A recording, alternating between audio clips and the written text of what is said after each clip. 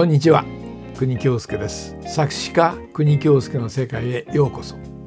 今日もですね、国京介の作品を取り上げ、そして制作のきっかけやエピソードをお話ししながら進めてまいりたいと思います。今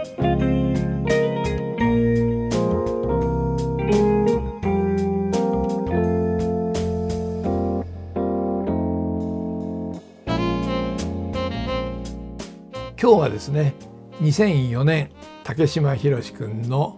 函館哀愁をお話ししたいと思います。竹島宏、2004年3段目の作品になります。彼の初々しさをですね、私は何か心のどっかでですね、男のかっちりした姿をですね、どうも想像していたように思うんですね。そのために結構たくましい、男らしい、そういう男性をイメージして作ってみました。皆さんよくご存知のですね、函館というところに参りますと、たちまち岬というところがあります。この函館旅すると、たちまち岬は欠かせない場所かなと思うんですけれども、私は想像の中でですね、たちまち岬の結構高い断崖かなと思っていたらですね、割合高くなく小高い丘というふうなところのイメージを持って、ああそうだったのかと思った覚えがあります。その丘から眺めますと、下にカモメが1羽海をかすめるようにしてですね、飛んでいた、そんなことをちょっと記憶にありましたですね。旅で見る心の景色というのは、もしかするとよりロマンチックにですね捉えていくもんじゃないかなと、そんな詩人ではありませんが、詩人のような気持ちで丘から眺めていたような気がいたします。このたちまち岬に竹島宏を立たせて、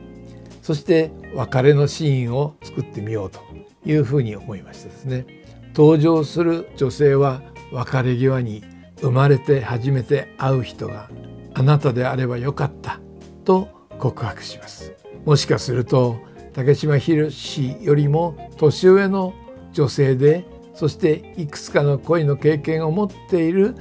女性だったのかもしれません。竹島宏の初々しさに汚れている自分なんかそばにいたのでは申し訳ないと、そんなふうに思った女性がいたかどうかは分かりませんよ。だけど自ら別れをそうやって切り出すんです。そのような想像を働かせてしまいました。竹島くんはあの当時、僕が年を重ねたらこの主人公のような大人の男性になりたいと言っていたのをね、すごく覚えているんですけれども、今だから言える、彼はこの作品の解釈を少し違えていたのかなと思ったりします。実際に女性を年上と考えたことだったろうかというと、そんなことはない。もう彼はありのままに歌ってくれたんだと思います。作者である国京介、私はですね、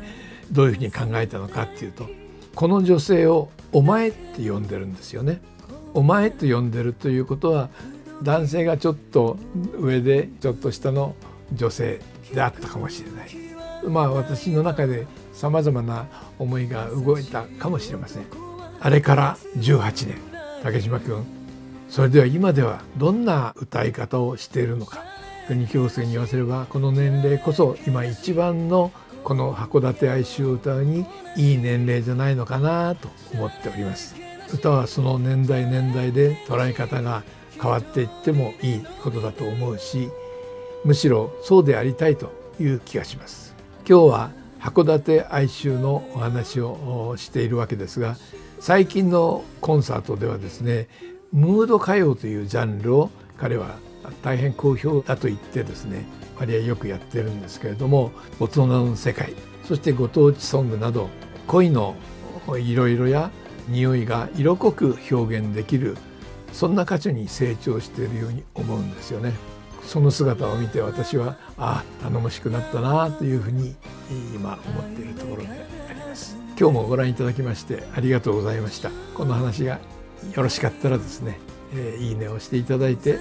チャンネル登録もお願いいたします。国京介でした。出会い